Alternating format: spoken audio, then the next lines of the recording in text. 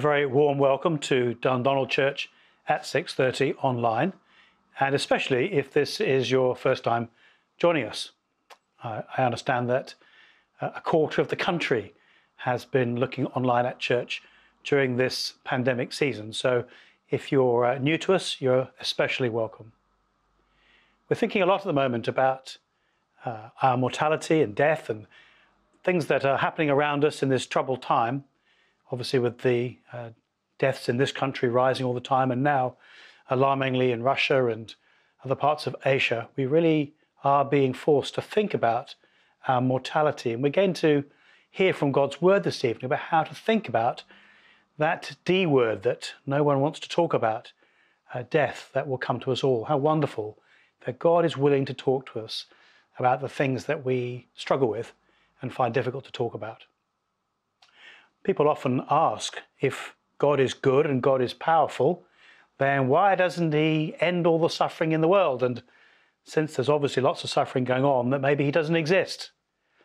Of course, the other option is that God is good, God is loving, but that there's a good reason for allowing the world to carry on. And the Bible tells us that the biggest reason is to give more and more people the opportunity to turn to Jesus and find access to God and to the world that he will one day bring in. And so he prolongs this world, including the suffering, to give more and more people this opportunity. But he's doing more than that.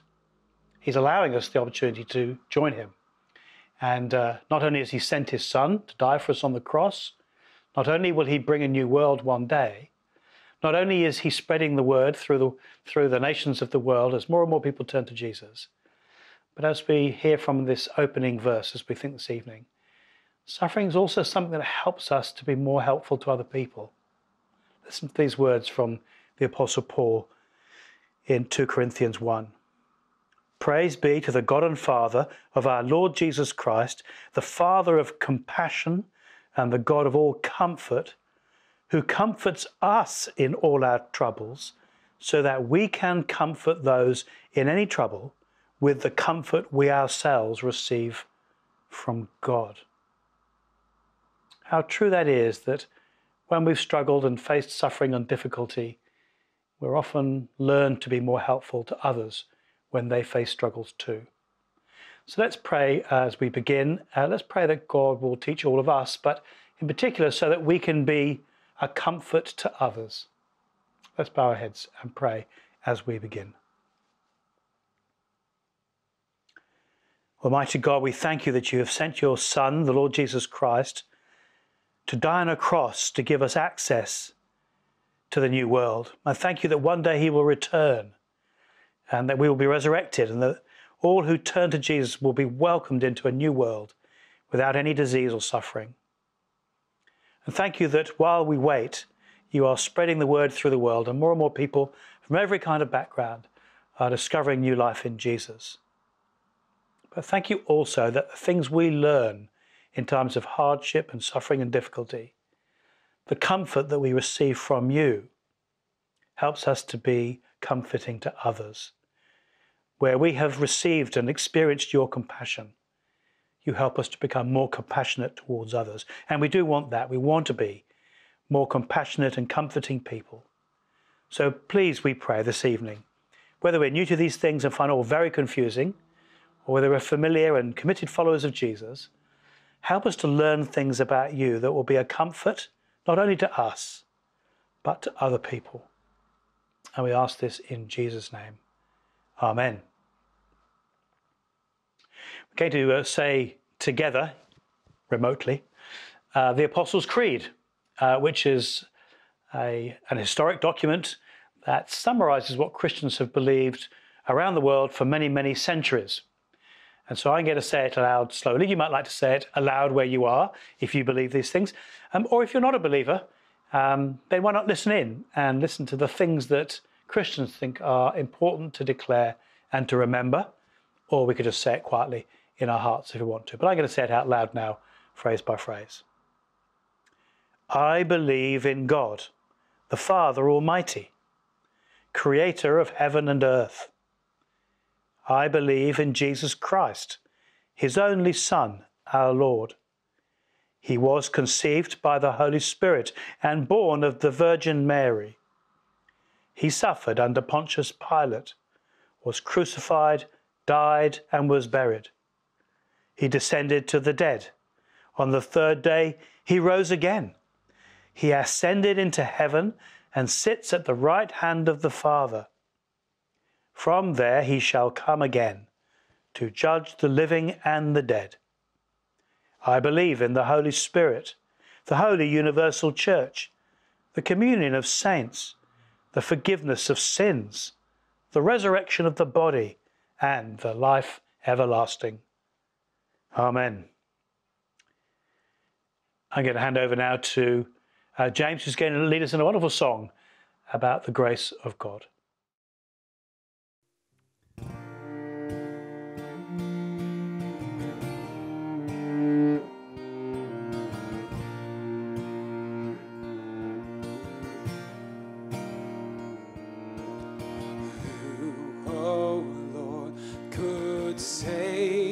Themselves, their own soul could heal. Our shame was deeper than the sea. Your grace is deeper still.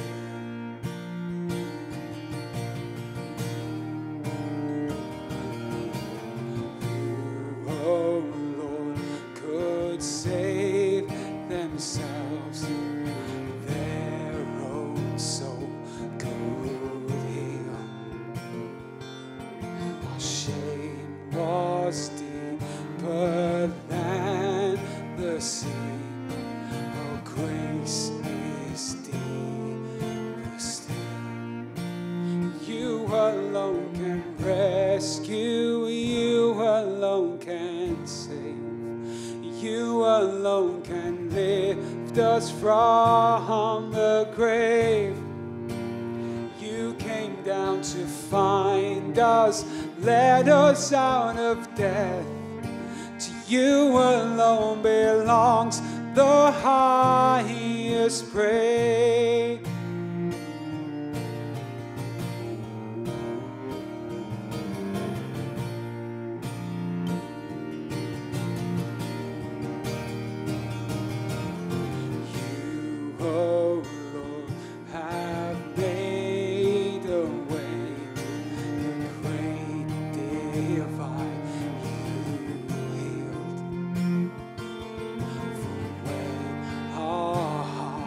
We're far away, your love went further still.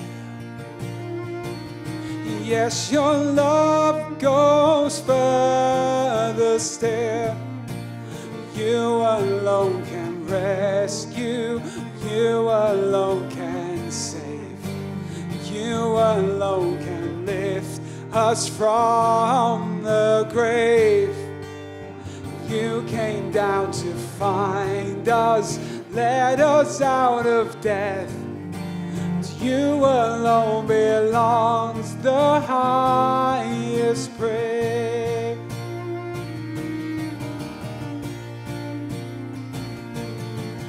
Lift up and rise, you're the giver of life. Lift up and rise, you're the giver of life. Lift up and rise, you're the giver of life. Lift up and rise, you're the giver of life. You alone can rescue, you alone can save. You alone can lift us from the grave. You came down to find us, led us out of death. To you alone belongs the highest praise. You alone can rescue, you alone can save. You alone can lift us from the grave. down to find us, led us out of death. To you alone belongs the highest praise.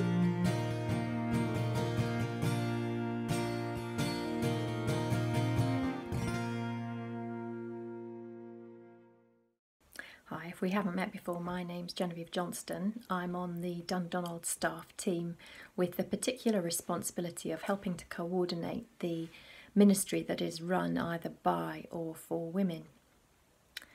I'm very aware of the polarising effect that lockdown is having on women in our country and therefore in our church.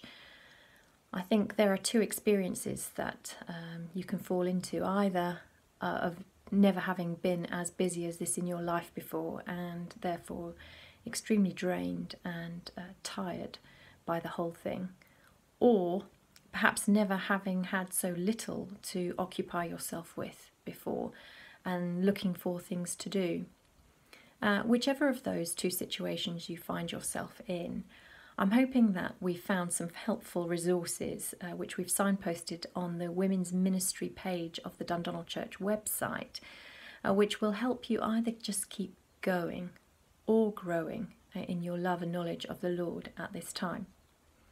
So for those who are busier than they've ever been before, we've signposted some really short podcasts with the aim of helping just to refresh you in God's Word, provide a bit of Bible reflection in really manageable sizes, and because they're audio you can listen to them on the go, ideally with your feet up, but if that's not possible then you can multitask and get a bit of refreshment from God's Word at the end of a busy day. If, however, you are looking around for things to do because you've never had so little to do in your life, perhaps you're on furlough, perhaps your family lives a long way away from you and your social life has massively reduced, then we've signposted for you some useful resources to help keep you growing at this time. Some resources for training, longer podcasts, some training resources, and in particular we're launching a women's ministry training program next week. So if that's something that you'd be interested in, head over, as I say, to the Women's Ministry page of the Dundonald Church website and have a look at those and sign up if you're keen to participate in that. Either way, our prayer for you at this time is, whatever your experience, that these resources would help keep you going or growing in your love of the Lord at this time. Let us pray. Dear loving Father, thank you that we can come to you now with our prayers. We praise you that whether we're busier than ever before or have time in our hands to fill, your word helps to keep us going and growing in you. We pray that the resources on the Women's Ministry page of the church website would be an encouragement and refreshment to many. Thank you for our mission partner, Danielle Taiwan Green, who is a UCCF staff worker. We praise you, God, that many students are more open than ever to tuning into online church, attending virtual events, and having conversations with Christian friends. We pray that Christian Union students will take up opportunities to share the gospel with friends as they hold online evangelism events and do one-to-one seeker Bible studies. We pray especially for students who have returned home to unbelieving families in the UK or overseas, and that they might be salt and light to them. We pray for Danielle as she rests and reads while being on furlough, and pray that she would be better equipped and ready to serve her London CUs when she is allowed to return to work. And we pray that universities would make wise decisions about reopening in September, and that CUs are able to faithfully and creatively share the gospel with new and returning students. We pray for the persecuted church, and in particular for Christians in Turkey. We pray for dozens of expat Christian volunteer workers, most of whom have lived in Turkey with their families for decades. During the past year, at various points, they have not had their residency permits renewed or have been refused re-entry after trips abroad. This is a calculated effort to weaken the Christian community in Turkey and is one of many methods of persecution through which they are pressured and intimidated. Lord, we pray that you would be a source of comfort and strength to those families who have been separated as a result of these entry bans.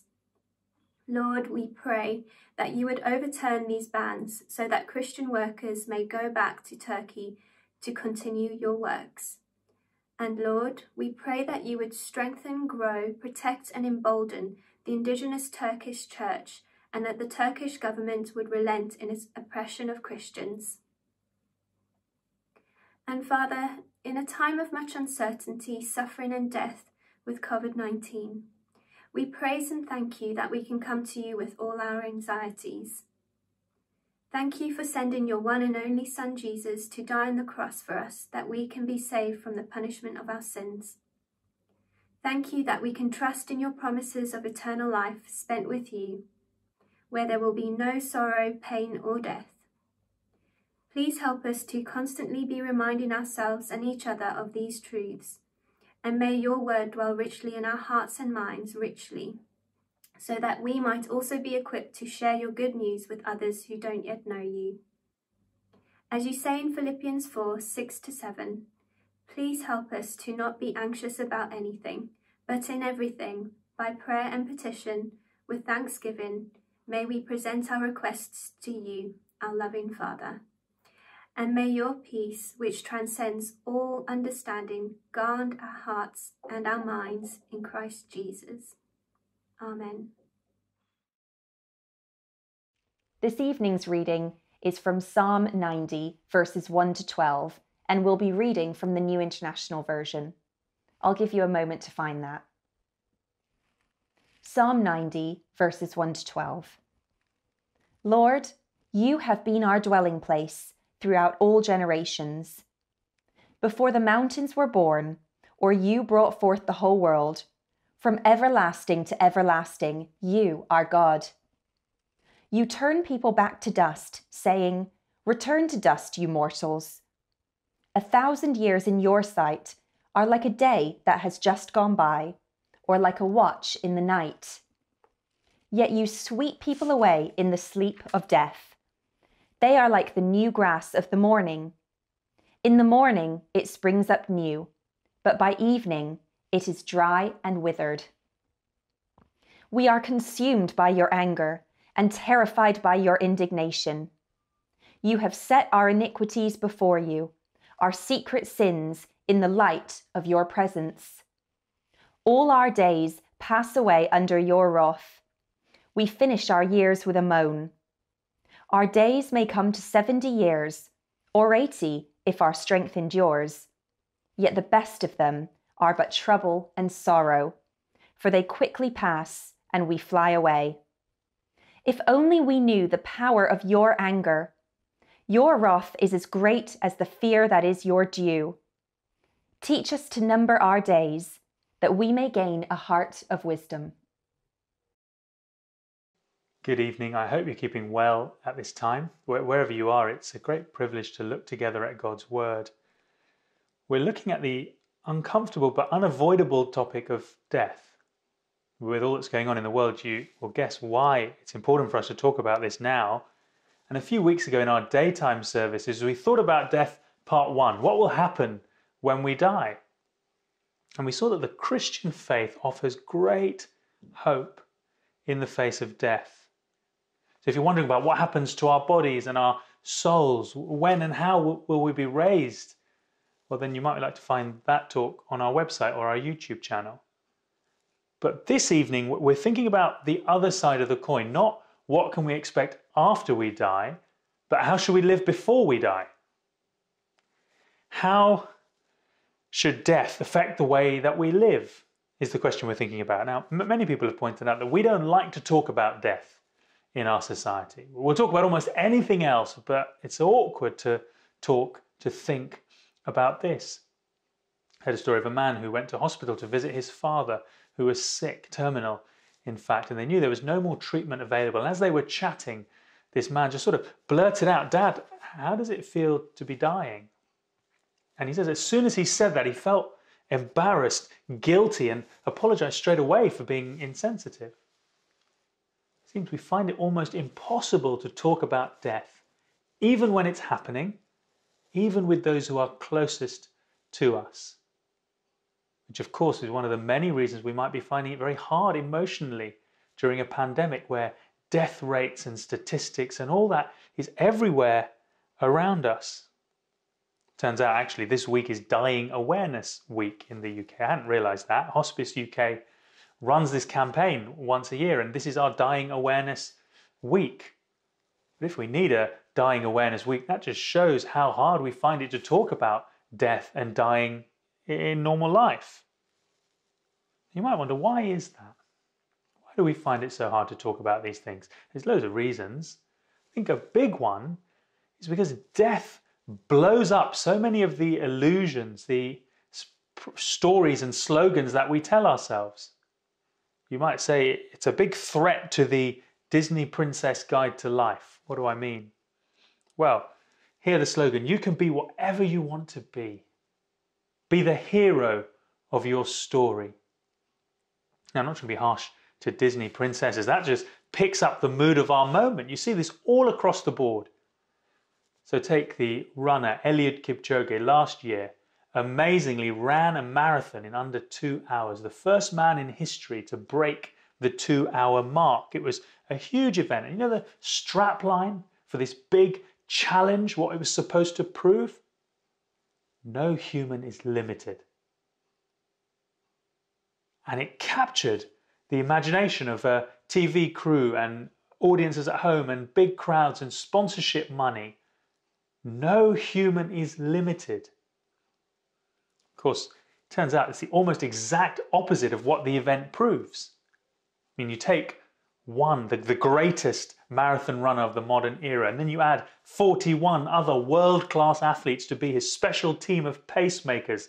Then you pick a favourable running track that's flat as anything, and you pick the right weather conditions and refuel and liquids and all the stuff that they could possibly need, and you get all of that right, then one man can break this one limit, and even then only by 20 seconds. It still took him 1 hour, 59 minutes and 40 seconds to run the marathon. Now here's the thing, assuming Eliud isn't tuning in to see this stream, I can pretty much guarantee all the rest of us are limited. And no human is limited. We're all limited in loads of ways, not least that we can't run a marathon in under 2 hours. No human is, of course, all humans are precious and valuable with great dignity, able to do great things. But to say no human is limited, that's absurd. And death is what proves it's absurd in the end. You see, death is the great limit on all our ambitions and achievements.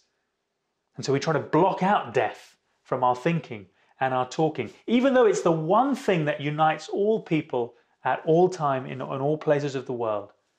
Doesn't matter if you're rich or poor, doesn't matter if you're a key worker or working from home or out of work or on furlough.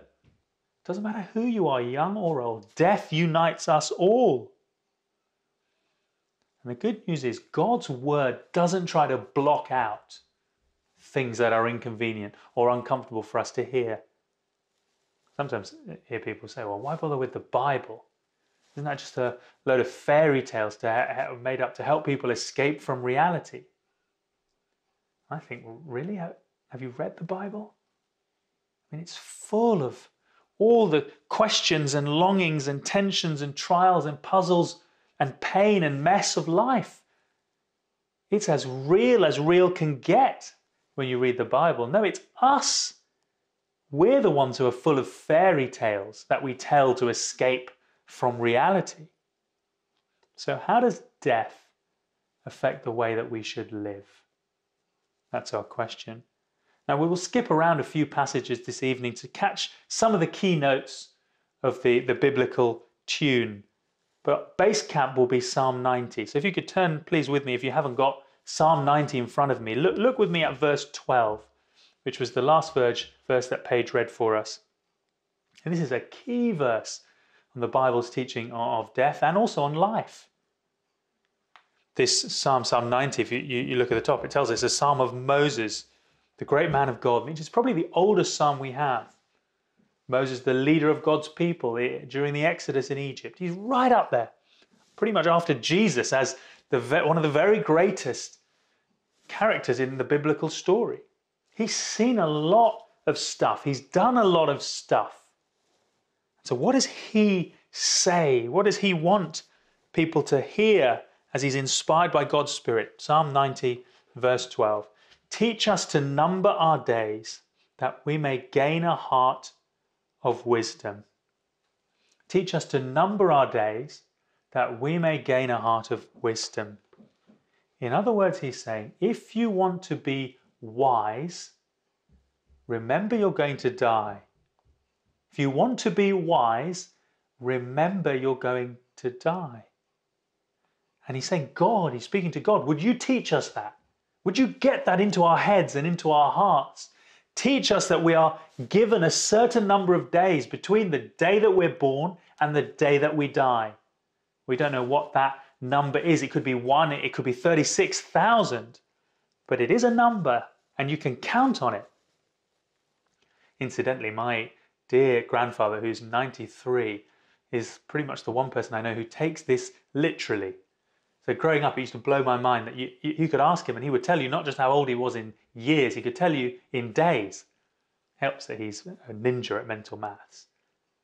But this isn't just about mental maths. Teach us to number our days. Teach us to live as those who know we are going to die. Why? To gain a heart of wisdom. See, awareness of death is a key to unlocking wisdom in life. See, the Christian faith doesn't just offer hope after death, though it does. It also offers wisdom before death. And you flip that around the other way. If we spend all our time trying to block out death, well, then we're a fool to do so. So what does it look like to number our days and so to gain a heart of wisdom? We'll just see two things in light of Psalm 90, but also in light of the wider biblical teaching. First, don't pretend you're immortal. Don't pretend you're immortal. Teach us to number our days means don't think that our days are unlimited. I read that the mobile network EE is providing unlimited data to NHS workers at the moment. Or Pizza Hut back in the day, you could get unlimited ice cream. Zoom, you can get unlimited length calls if you get a paid for account. One thing you can't get unlimited, no matter who you are, is days to live in this present age, whoever you are. And if we want to be wise, we can't just bury our heads in the sand or in our work or in Instagram or in our DIY projects. Like one writer said that so many of the great things that we busy ourselves with are just immortality projects, our way of wanting to leave a mark on the world that will last. You know, like children scratching into the desk, I was here. The Old Testament book Ecclesiastes, in many ways, is an extended meditation on death and the troubling, puzzling implications that brings to life. See, life is short, just a breath we keep hearing in that book, a whisper in the wind. Life is elusive. It's like a puff of smoke. You can't grab hold of it and put it in your pocket. It's gone. It's beyond you. And life is repetitive. On a big scale, we see generations come, generations go. Generations come, generations go. And on an individual level, for me, I get up, do some stuff, go to bed. Get up, do some stuff, go to bed. Might be in the past few weeks, it's felt especially repetitive and mundane for many of us. And yet, throughout Ecclesiastes, it seems the key, if you want to learn how to live, is you must prepare how to die. So Ecclesiastes 5 and verse 15. Everyone comes naked from their mother's womb, And as everyone comes, so they depart. They can take nothing from their toil that they can carry in their hands. It doesn't matter if you're Bill Gates or Victoria Beckham or a homeless guy on the street. No matter how much you've got in the bank, you can't take any of it with you in the end. Now that can be quite an unsettling thought. And here's something that might sound even stranger to our ears. Ecclesiastes chapter 7 and verse 1. A good name is better than fine perfume, and the day of death better than the day of birth. It is better to go to a house of mourning than to a house of feasting. He's saying you're better off going to a funeral than a wedding. Wow. Why? Here's the answer. For death is the destiny of everyone. And the living should take this to heart. Death is the destiny of everyone. The living should take this to heart. Now you might be wondering, doesn't this all just sound a bit morbid, despairing? Now if you don't have what the rest of the Bible teaches, then yes, it would be. And we will get there in a few minutes. But part of the reason that it grates on us so much is that we like to think that we're in control, that we can make a name for ourselves, we can be great, we can beat the cycle somehow. Sure, everyone dies, but I think that means everyone else. How often it is when personal tragedy or sickness strikes, we think, yeah, I knew all the statistics. I just never thought it would be me. And so death and pandemics shatter our illusions. Don't pretend you're immortal. Of course, this affects every detail of the way that we live and talk, and even the way that we make our plans. So we skip ahead to the New Testament, James chapter 4, verse 13. Now listen, you who say today or tomorrow we will go to this city, spend a year there, carry on business and make money.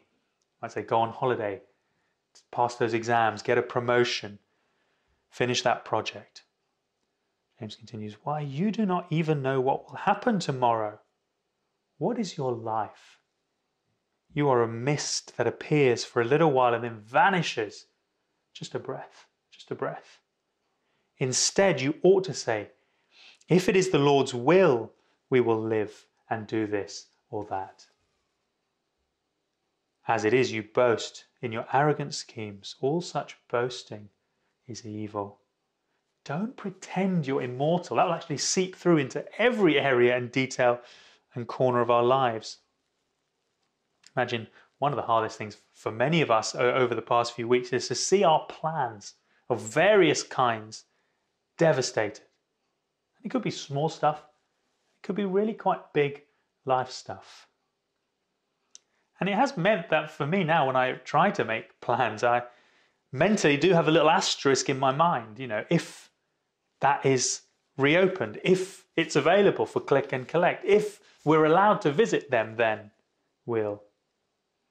Actually, the reality is there's always an asterisk on all my plans.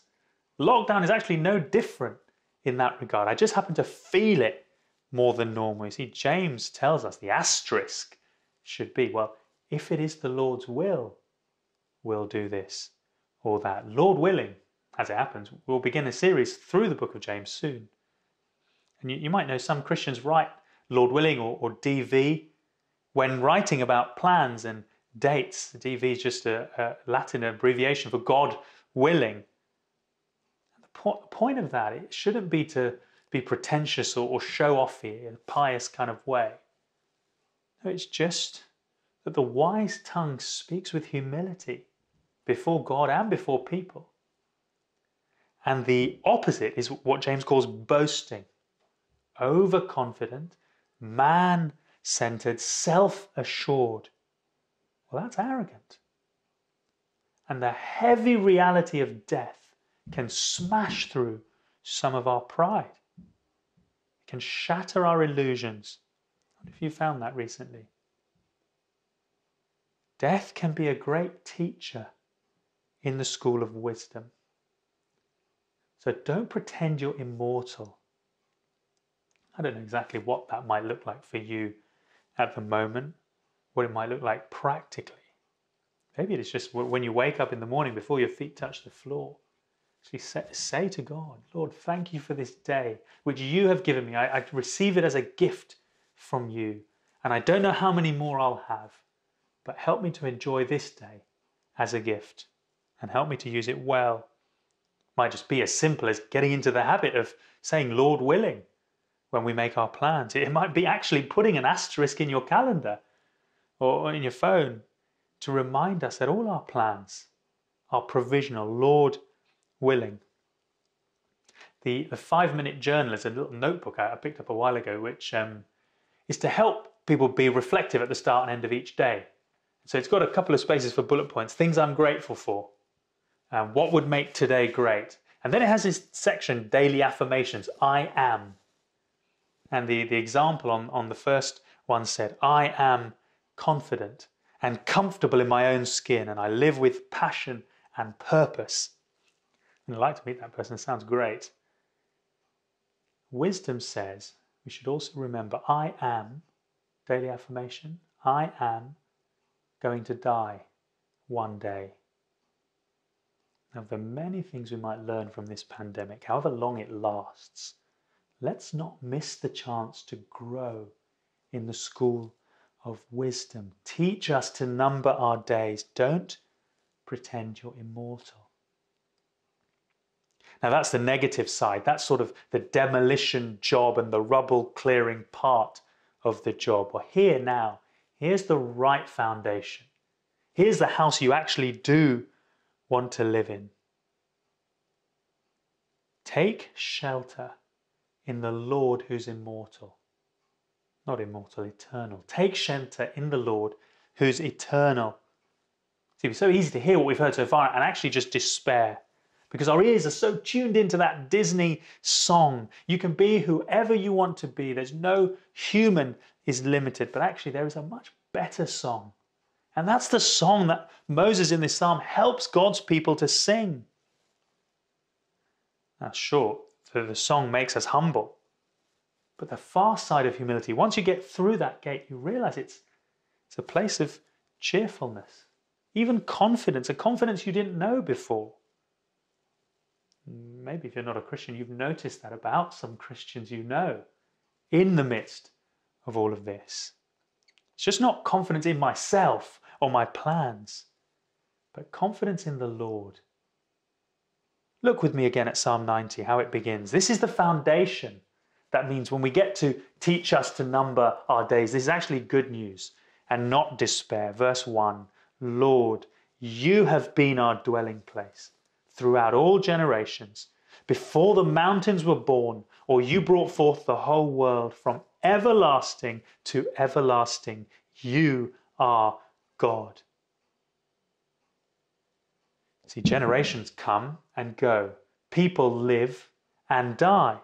Our days are numbered. So you can speak of before you or I were born. Before we hear the language about the mountains were born. Before the world was brought forth. But you can't speak of before the Lord. Generate from everlasting to everlasting, you are God. And not just God as a distant, impersonal one, but do you see, you, verse 1, have been our dwelling place.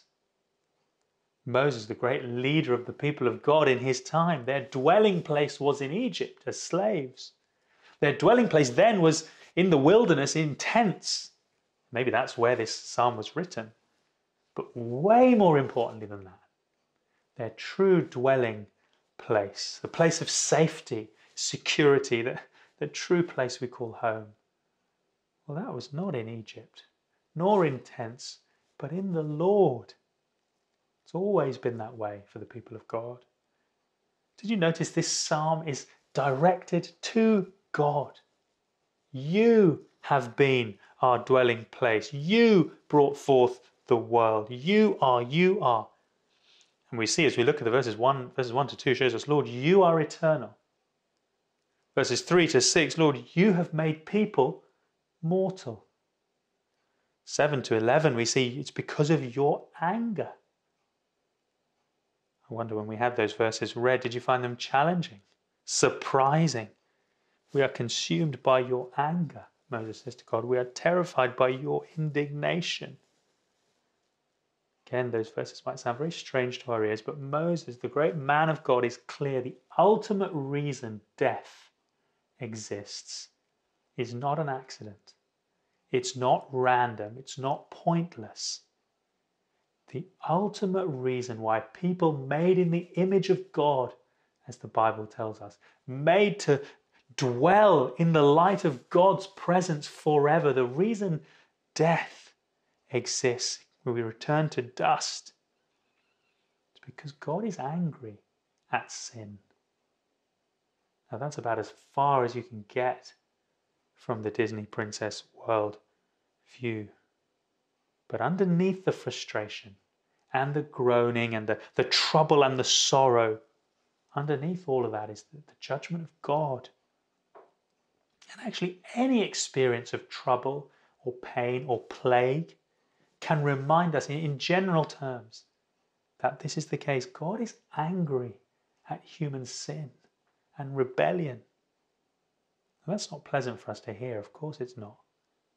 But remember, Moses here, as we read this psalm, he's not just talking about God, not just telling us stuff. He's actually speaking to God. He's speaking, with confidence and even personal intimacy. Lord, you have been our dwelling place. And all these affirmations, Lord, you are, you've done, well, it fuels a series of wonderful requests. We didn't get time to read them, but actually the rest of Psalm 90 has these. Satisfy us in the morning with your unfailing love, that we may sing for joy and be glad all our days. Make us glad. Verse 17, may the favor of the Lord our God rest on us. See, awareness of wrath is not a recipe for dour and dead religion. As we see all the ways in which this psalm develops. Verse 11, if only we knew the power of your anger. Your wrath is as great as the fear that is your due. If only we realized who we're dealing with. Your righteous anger, God, is the perfect and equal expression of the same holy character. That means that we should fear you, fear of the Lord, the very heart of wisdom, that we should love and worship and be loyal and reverent to you. See, wrath and reverence are perfectly proportionate. And then comes the verse we focused on, verse 12. So teach us, in light of all of that, in light of what you're like, God, and what we're like, and why it is that we are this way, teach us to number our days, that we may gain a heart of wisdom. That means don't pretend that you're immortal. Rather, take shelter in the Lord, who's eternal. And so what does that look like for us to do that, to be those kinds of people? Well, it turns out that we, like Moses, can sing to the Lord as our dwelling place and our refuge, and the one who satisfies us in the morning with his unfailing love. We sing that only through the Lord Jesus Christ. We sing it as Christians. See, Jesus is the eternal God from everlasting to everlasting of verses 1 and 2, who became mortal man, 3 to 6, and experienced the full anger, indignation, wrath of God that's described in verses 7 to 11. As he died on the cross and he was laid down in the dust of the ground, and yet he saw the light of life beyond the grave. He was raised. He was satisfied in the morning because of the Lord's unfailing covenant love. He was anointed with the oil of gladness, received the eternal verdict of verse 17, the Lord's favor, and the guarantee that the work of his hands will be established without a shadow of a doubt. So we sing this song. We pray this song in Christ, the greater Moses, the true man of God, in fact, the true God-man. And when we pray, teach us to number our days that we may gain a heart of wisdom, we're really praying, teach us to be like Christ, in whom are hidden all the treasures of wisdom and knowledge. So if you want to be wise, remember you're going to die. But that's not the way of despair. It's actually the way of Jesus. No one had a greater awareness of death than him.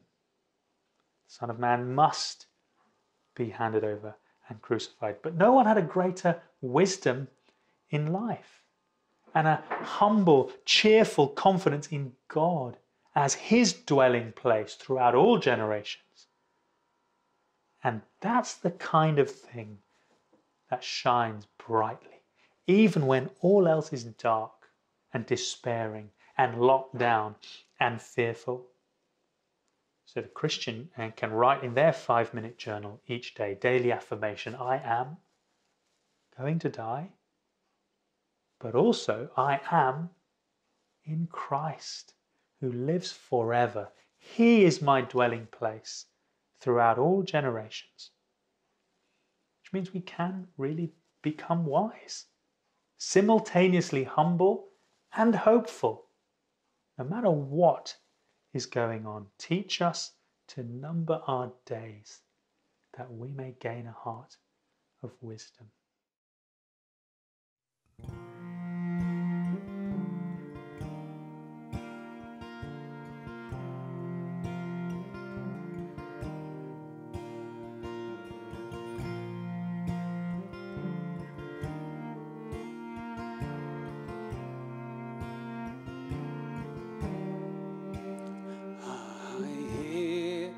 The Savior say, your strength indeed is small.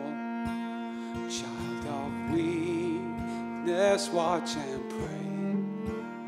Find in me your all in all. Jesus paid it all. All to him I owe. Sin had left a crimson stain, he washed it white as snow.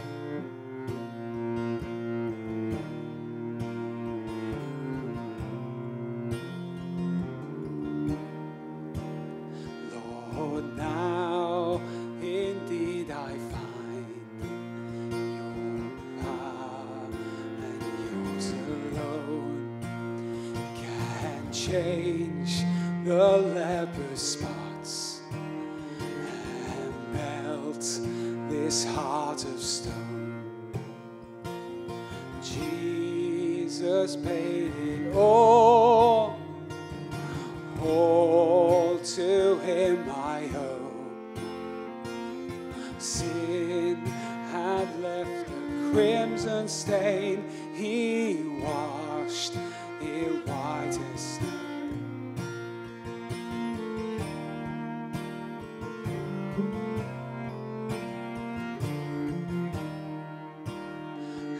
And when before the throne I stand incomplete, Jesus died my soul to save. Shall still repeat, Jesus paid it all to him I owe. Sin had left a crimson stain, he washed it white as snow.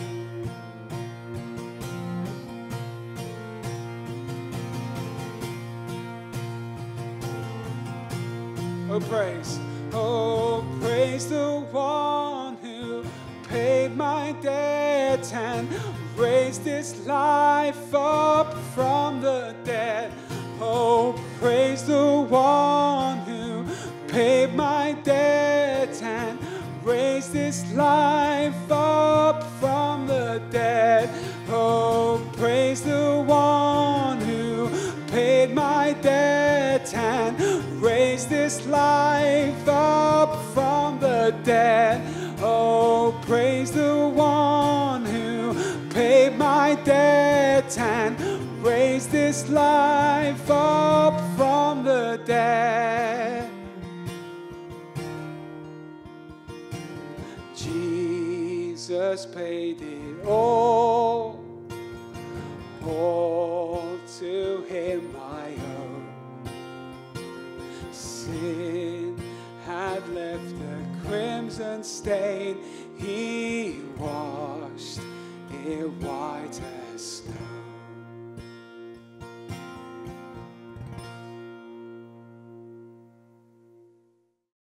Well, how wonderful it is to know that Jesus has indeed paid it all for us on the cross to give us access to knowing God and to an eternity with him. We've learnt some wonderful things from God's word this evening. It's great, isn't it, to be able to actually think and to talk about death. That it's wise indeed to think about our eternity. How foolish to be short-sighted. And how wonderful to know that through Jesus, we can face death with confidence. We don't need to despair or be frightened, but that we can be humble and realistic and cheerful when we take refuge in God through Jesus. So let's turn to prayer and reflect on the things that we've been learning. Let's pray. Almighty God, we thank you that you do talk about the things that we find it hard to talk about and often don't want to think about. And in particular, that we shall all die, and eternity is a very long time. Thank you for what we've learnt, that it's wise to think about eternity, but we don't need to despair, but through Jesus, we can be free to be humble about ourselves, realistic about the future, and cheerful in the face of death when we take refuge in God. And so we do pray, Lord God, that whether for the first time or for the umpteenth time, that we would take refuge in you, put our faith in you, trust in you, turn from living from ourselves to start living for you. And we pray, Lord, that as we learn about you, that as you have comforted us and shown compassion towards us, help us to be a comfort to others. Please give us opportunities to share what we're discovering about you with others, that they too might know your compassionate love and your comfort in the face of death. So Lord, please be with us in the coming week. Thank you for all that we've learned.